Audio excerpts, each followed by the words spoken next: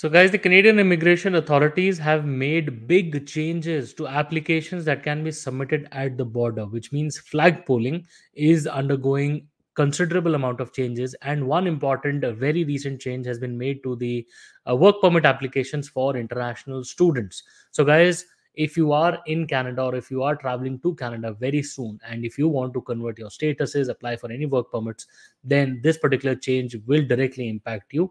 Please be sure to watch the video till the end. My name is Sahil.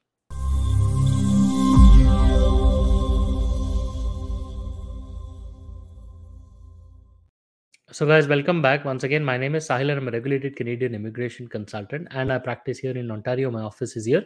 If you have to get in touch with me, my number is on the screen and the details are there in the description box. More than happy to speak with you. Before we proceed any further, please make sure that you hit the subscribe button and the bell icon because we talk a lot about Canadian immigration. And if you are an aspirant of moving to Canada, then this is a channel that you must be subscribed to all the time. So, guys, we are discussing the very important changes that have been introduced by the Canadian immigration authorities with regards to applications that can be submitted at the border. And when I say border, that means the US and the Canada border.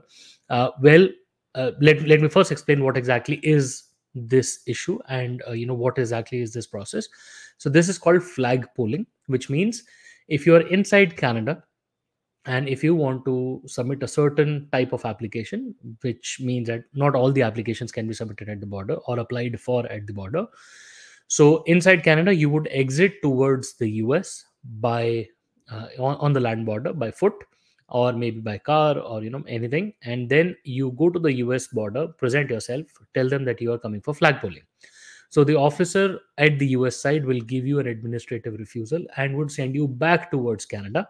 And when you come back to Canada, you tell the officer that you're here for flag polling and you're here to apply for a certain type of application. In normal circumstances, this could be a PGWP, which is a postgraduate work permit, maybe a spousal open work permit, maybe an LMIA based employer specific work permit, could be religious worker, could be anything, right? So you come back to the Canadian side, tell the officer that you are here to apply for this work permit. This is the administrative refusal, and you've done this process at the US side. The officer would then put you in the queue of immigration towards immigration counters, and one of the officers who are dedicatedly processing those applications would be engaged with you for the next couple of hours to make sure that you're eligible and would issue the work permit then and there on the spot to you. This is subject to the availability of the officer, availability of the timeline, and you meeting the eligibility, right? So this whole process is called flag polling. Now, I'm sure, as you can understand, that this particular process for one person can be very time consuming, and also the officer would also be engaged with you for the couple of hours. Now, this is the pretext of the next news that I'm going to share is that CBSA, which is the Border Services Agency, and IRCC have together compiled the data between March 1st, 2023 and February 29th, 2024, which was very recently.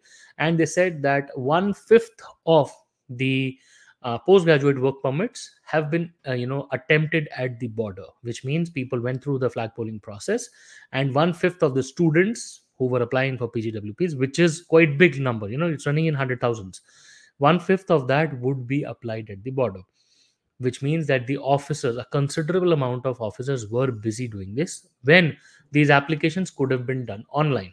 Now, I will quickly take you to the okay. Now, what Immigration Canada has to say is that because of a safe and secure flow of goods and people is required, the border services are busy issuing applications at the border, which means under this flag polling. Hence, they are stopping PGWP applications at the border completely effective immediately. Now, this was issued on the 21st of June 2024, which clearly means that if you are an international student, you cannot apply for a PGWP at the border effective immediately. You cannot do that any longer. The clear understanding here is that the officers have been busy processing these applications when especially these applications can be applied for online. Very recently, CBSA also had declared a similar declaration on their website saying that avoid the line at the border and access immigration services online. Now, even CBSA wants you to go online and avoid flag polling as much as possible. And they've in fact restricted the timelines as to when you can access the flag polling services. And this was done a couple of weeks ago. Now, in the Quebec region, there are about four borders, and the timings have been restricted, including the days.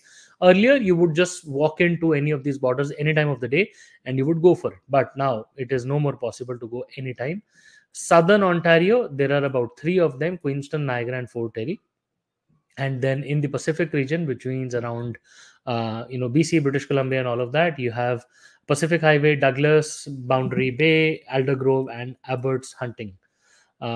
These are the these are all the places where you can go for flag polling. But be sure that nowadays flag polling has become more of hostile in nature, because the officers are just pushing back on people. They are not giving timelines. They're not easy to deal with at the border. So at the present moment, we are trying to avoid flag polling as much as possible, because it has become very, very difficult, and the officers can go to the length of asking for your devices, checking your email, checking your bank balance certificates. They can ask you to log in. They can go through the bank balance certificates to see if you've been working without authorization. They can go any length. They can check your WhatsApp, text messages, Telegram, whatever you may have. They can check that, and you will have to present that. Guys, overall, like I said, flag polling is no longer possible for PGWP holders. And beyond that, also, anybody who's trying to go for flag polling, there are restricted timelines now at the specific borders that I mentioned. So the next trip that you may want to have to a border for any flag polling, first try to avoid it, or then make sure that you're 100% eligible for that. Otherwise, things can get really nasty at the border. Guys, I hope the news shared today was helpful, gave you much insights into what's happening in the world of Canadian immigration. If you have anything to discuss with us, please feel free to schedule a consultation, and I would be more than happy to speak with you. Also, if you haven't subscribed to the channel yet, please do consider subscribing, liking the videos, and sharing it with your friends. Once again, wish you all the best, and we really hope to see you soon in Canada. All the best.